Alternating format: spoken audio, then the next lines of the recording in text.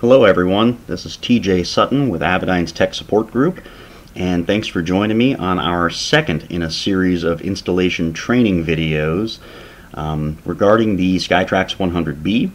In this video we're going to be discussing the SkyTrax 100B interface to an IFD 500 or 400 series GPS navigator.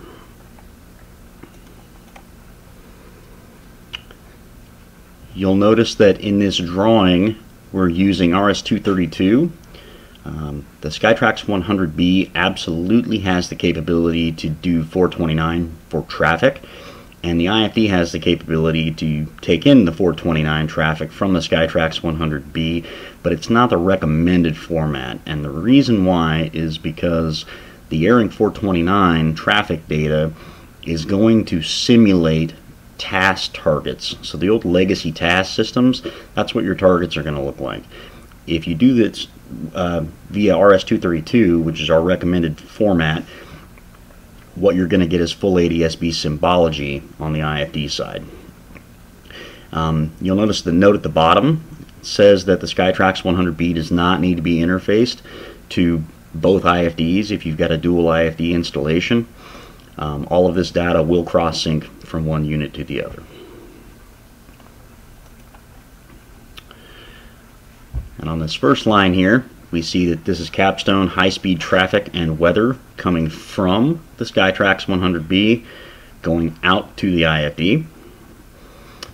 And also note that these ports are not set in stone. You can use any available RS-232 port on either the SkyTrax 100B side or the IFD side. Just make sure that the configurations match the way that it's physically wired in the aircraft. The other side of that RS-232 pair is also capstone, high-speed traffic and weather going back. This is more of the control line coming back from the IFD. And last we have our GPS out going to the SkyTrax 100B to give us certified GPS position. We recommend ADS-B plus G2 from the IFD side. ADS-B plus G works fine. It's just a difference in baud rates. Big thing to remember here is that in order to display ADS-B traffic, SkyTrax 100B also has to have an altitude source.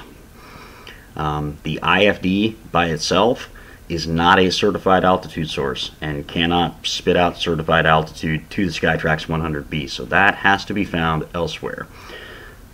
The bright side is we've got some options, and this information is all in the installation manual, but it shows you what some of the options are. The Avidyne AXP340 sends out Icarus format. Big thing to remember there is you probably don't want to use that unless the AXP340 is receiving its altitude via gray code.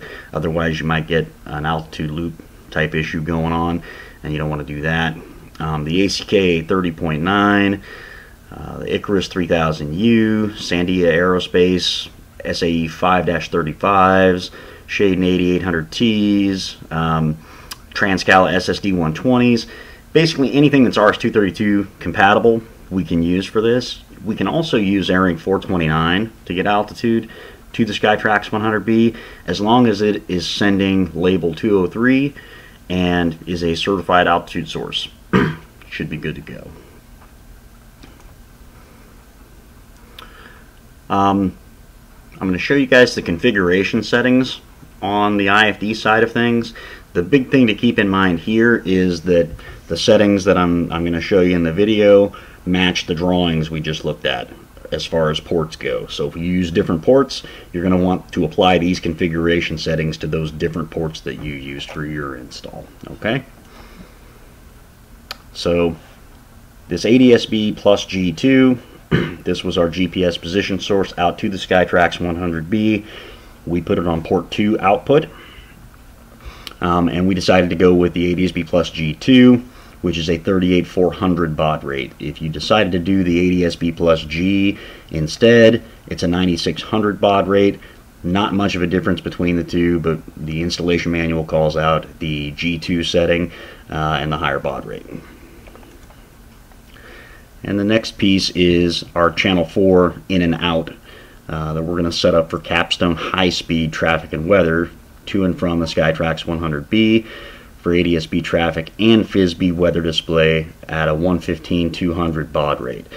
Now, the piece to take away here is that you could set this for Capstone high-speed traffic if you had, let's say a GDL 69 providing weather and you didn't want to use the ADS-B weather, you could do Capstone high-speed traffic by itself. If you had active traffic on board and you didn't want to do the ADS-B traffic but you still wanted the ADS-B weather, you could set these for Capstone high-speed WX and they would work just fine. So ultimately what it amounts to is on the receive end of this, on the IFD, we're going to determine what pieces of that data we pick out of that data stream. Do we want the traffic and the weather? Do we want just the traffic? Do we want just the weather? Or do we want both? The other thing to look out for here is this HS setting, because the IFD also has an option for just Capstone traffic and weather without the HS, and that's going to be at a baud rate of 38,400. We recommend the 115/200 baud rate, so that's why we're calling out the Capstone HS traffic and weather. That's for high speed. Thank you guys for watching. The next video in the series, I believe we're going to be covering the SkyTrax 100B interface to the EX5000 MFDs. So hope to see you there. And as always, if you have any questions about anything you've seen in this video, don't hesitate to shoot an email over to techsupport@avidyne.com. All right, thanks for watching.